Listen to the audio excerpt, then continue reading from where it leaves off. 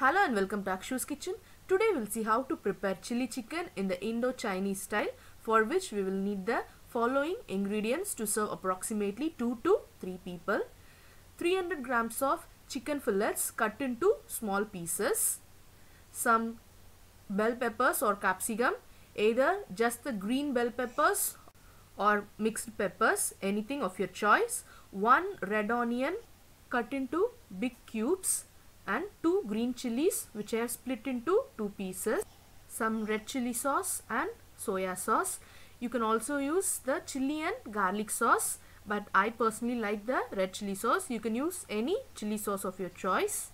3 tablespoons of corn flour, 1 tablespoon of finely chopped ginger and 1 tablespoon of finely chopped garlic, half a teaspoon of white pepper powder, quarter teaspoon of sugar, quarter teaspoon of salt and quarter teaspoon of Ajinomoto, that is the Chinese salt. And for marinating the chicken, 1 egg, 1 teaspoon of ginger and garlic paste, 1/3 teaspoon of white pepper powder, quarter teaspoon of salt and quarter teaspoon of Ajinomoto, that is the Chinese salt. First, break the egg into the chicken pieces and add the remaining ingredients: ginger and garlic paste, salt, white pepper powder and Ajinomoto, and mix it well with the chicken pieces.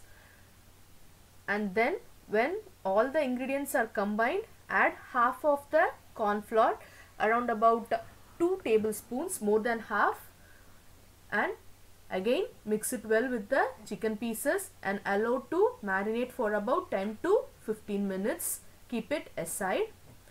And after 10 minutes, I'm in hot oil. Use medium flame and fry it until they are lightly golden in color. Need not overcook it.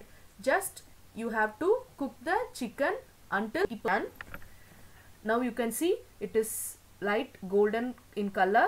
I'm going to take it out and drain it in a tissue paper and keep it aside. The fried chicken is ready now.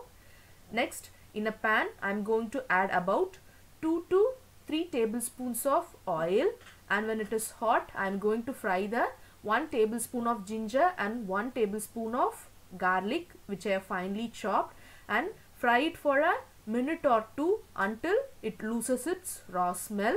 And then I am going to add the peppers, that is a capsicum, onions and green chilies, and again saute it for a minute. Need not overcook it, just saute it for a minute so that it lightly changes in color but still remains crispy. And add the white pepper powder, salt, sugar and Ajinomoto. Toss it, and now it is time. You can see that the vegetables have just changed a little bit in color, but they retain their crispiness. Now I am going to add 1 teaspoon of soya sauce and 1 teaspoon of chili sauce and mix it well with the vegetables. And when they all are combined well, I am going to add about half a cup of water. The quantity of water depends on the consistency you require. Today I am going to prepare a dry chili chicken, so I am using only minimal water. If you need chili chicken gravy, you will have to add minimum 1 cup of water.